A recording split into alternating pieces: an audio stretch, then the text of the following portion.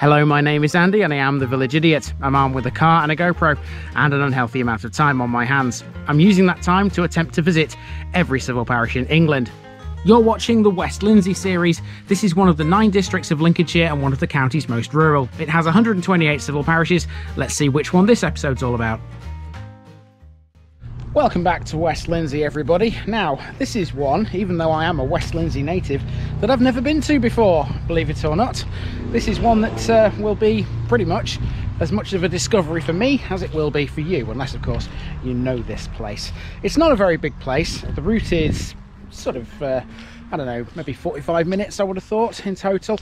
So, yeah, let's get on and see what we can find in the parish of Willoughton.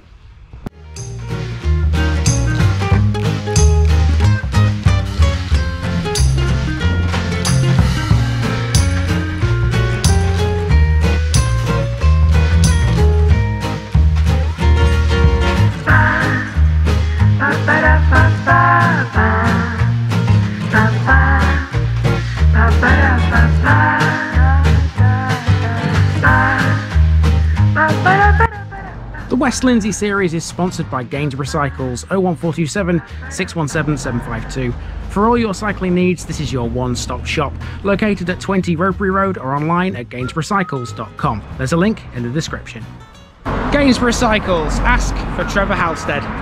And this video is also sponsored by Jamie's Fitness Studio, based on Low Road, Grayingham, near Kirton in Lindsey. Jamie is one busy lady. Check her out by calling 07906 749 574 or emailing hello@jamies.co.uk. Online membership is available. There's a link to her Facebook page in the description. Jamie's Fitness Studio. Get fit, get happy, get healthy. Here's my disclaimer for people who may be watching me for the first time. I say things as I would in my native accent and dialect. As a result, I may not pronounce things in the same way as the locals do. Remember, I'm a visitor. It's impossible to know everything. Leave me a comment, spin me a like and bash that subscribe button. Let's get to today's parish video. Welcome to Willoughton, which is situated 2 miles away from the A15 and about 3 miles south of Kirton in Lindsey. This one was brand new to me, despite it being in West Lindsey. For that reason, upon coming here, I had absolutely no idea that Willoughton once had a preceptory, a holding of the Knights Templar, which stood at a farm called Temple Garth. The preceptory was founded during the reign of King Stephen. It was the richest of the English houses of the Templars. It was dissolved in 1540 and its lands passed to King's College, Cambridge. You can see the preceptory's very well preserved earthworks if you know where to go. Of course I didn't, but I have found a very good picture of them, which I'll show you in this video. It's another very rural settlement and a very quiet one too. Industry-wise, it's dominated by farming, and dotted around the village are all sorts of old farm buildings. The name Willoughton derives from the Old English words willig and tun, and it means willow tree farm or settlement. Famous historian Ethel Rudkin lived in the village for much of her life. Willoughton has a church, a primary school, a village hall, a playing field and a pub. It used to have a post office and village shop too, but these have both now closed down. Come with me once again and let's see what else we can find.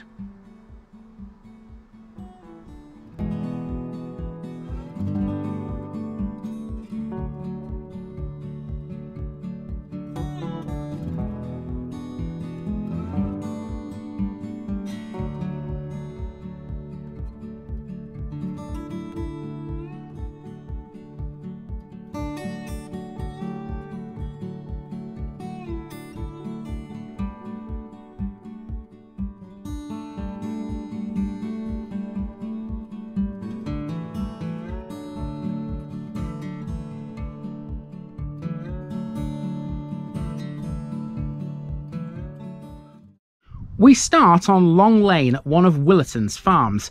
This road is where Ethel Rudkin, the famous writer, historian and archaeologist, once lived. Rudkin also pioneered a collection of Lincolnshire folk material too. Her collections are now part of several public institutions, including the North Lincolnshire Museum. Living in Willoughton for most of her life must have done her good, because she made it to the ripe old age of 91. Willoughton is a pretty village. It's laid out in an oblong shape primarily, based around 3 main roads. These are Middle Street, Templefield Road, which becomes Vicarage Road the further north you go, and Hollowgate Hill, which we're about to see. There's some interesting old buildings on Hollowgate Hill. For a start, take the two houses in shot now. According to the plaques on their walls, the greenhouse is an old filling station and its neighbour is an old saddler's. Well, so far so good. Haven't seen anybody yet, so yeah. I am expecting to see somebody here in this village though, because people have been asking for Willoughton for a while, so where are you all? Where are you all? I've not seen anyone yet. Okay, next landmark is this. Clearly an old chapel. Yes indeed, this is an old chapel. This was the village's primitive Methodist chapel, which was built in 1866, replacing an earlier chapel which dated from 1837. It closed in 1979 and has since been converted into apartments. At this corner we take a right turn onto Temple Field Road, the name of which should have been my first clue about the preceptory. Trust me, I will be kicking myself for a long time about it, because there's a footpath across the earthworks. Instead, I went the other way to check out the Stirrup Inn. This is over 350 years old and it's built from local Lincolnshire limestone. The pub oozes character and it has a roaring log fire in the winter. It's popular with locals and folk from further afield. Off Temple Field Road is a back lane which runs past Temple Garth, which is where the earthworks of the preceptory can be found.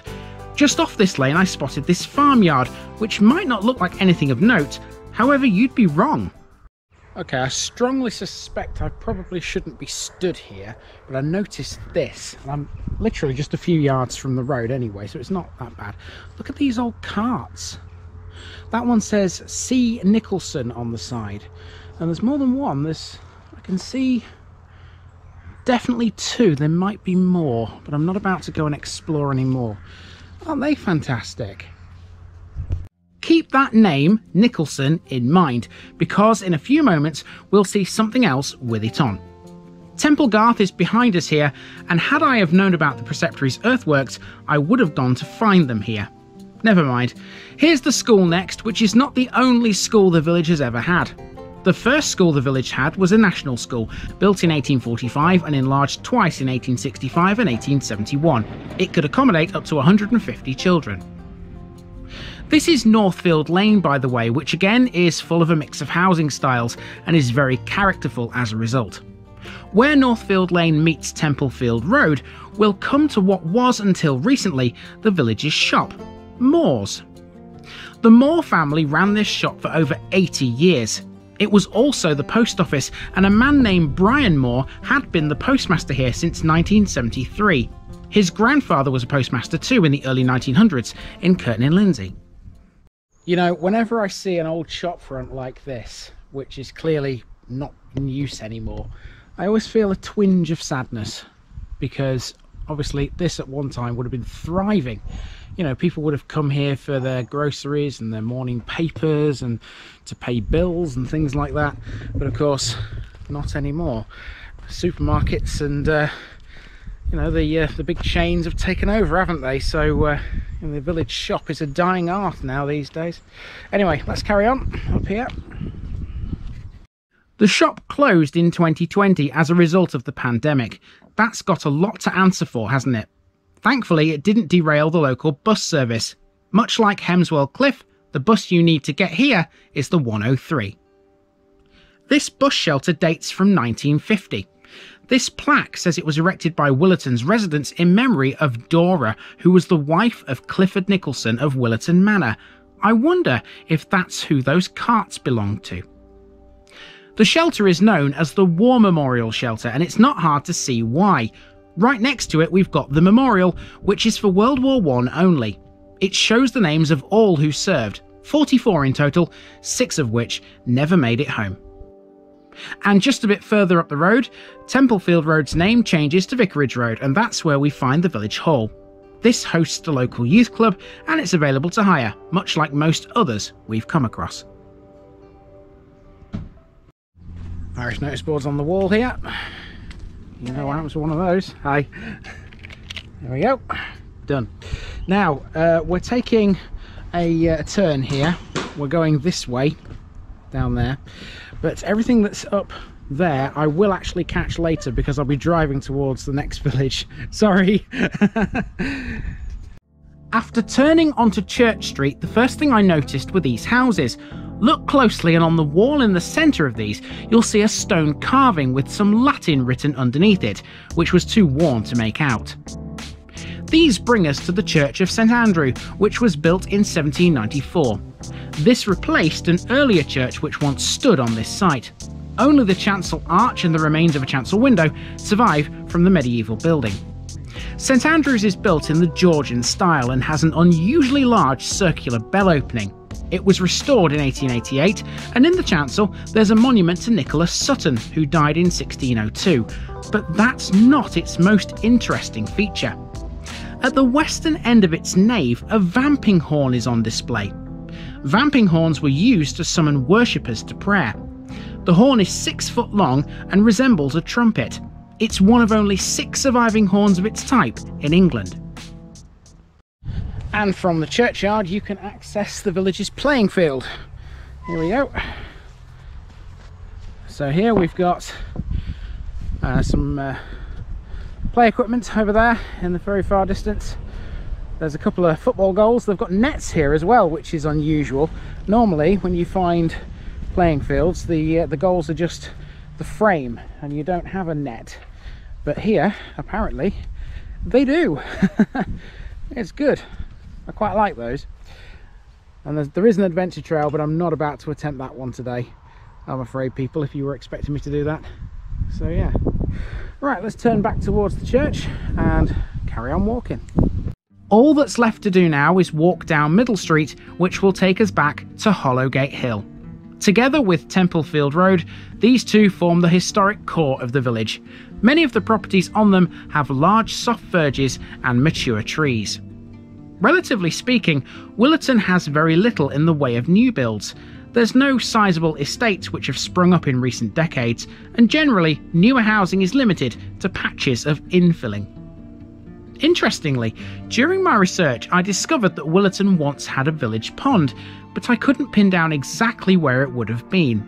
I think the most likely place for it to have been would have been where the War Memorial and the bus shelter is now. Almost back to the beginning, and we have another farm opposite Long Lane, the road where I parked. Whilst this building is still very much in use, opposite this is one which certainly isn't, which got me thinking. Check this, an abandoned building. Looks like an abandoned farm building. Doesn't seem like it's a house or anything, but it's very much overgrown and left derelict at the moment, so I wonder what that was used for in times past. To be fair, I've noticed quite a lot of properties in this village which are like that, which shall we say, it's almost as if time forgot them, which is a bit disappointing. Obviously there are some properties which are definitely not that. Most of the village is definitely not that, but there are a handful just like that one I've just shown you, which it seems time has caught up with them and no one's really looked after them for a while. It's like time stands still out here in Willoughton. Anyway, we are done with the main walk. It didn't take me 45 minutes, it only took me about 32, 33, so that's pretty good. And I'll just catch the rest of the village heading up towards the next one by using the car. So we'll hop into that, put the camera on the dash and finish Willoughton off. So finally, we're heading up Vicarage Road towards Blyburgh. This is largely residential, and beyond the other entrance to Church Street, the houses line only the left-hand side of the road. To the right, it's mainly fields. Mind you, that openness is good, because when you reach the Willoughton-Blyburgh border, like we're about to in a moment, you're treated to a fabulous view. Just before we see that view though, here is today's picture bit.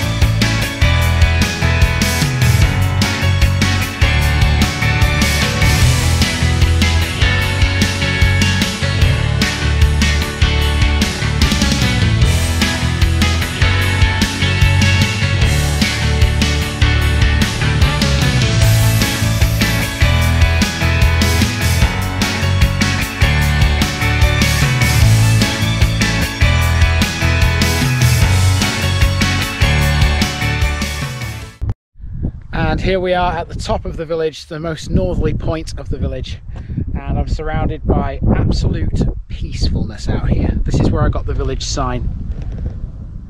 Amazing. It's fantastic up here. Can't hear anything apart from, oh, there's a bus coming. That's going to break the silence. We'll just film the bus. I don't think my car's in the way. I think he should be able to get past me. There's the 103 service towards Kirton and Lindsey. Now, can he get past my car? Yeah, of course he can. Of course he can get past my car. He's a skilled driver, of course.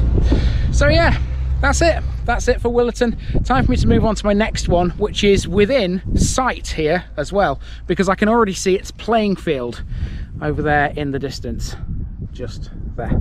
So I don't have to travel very far. I've been Andy, also known as the Village Idiot. This has been the parish of Willoughton, and I'm out.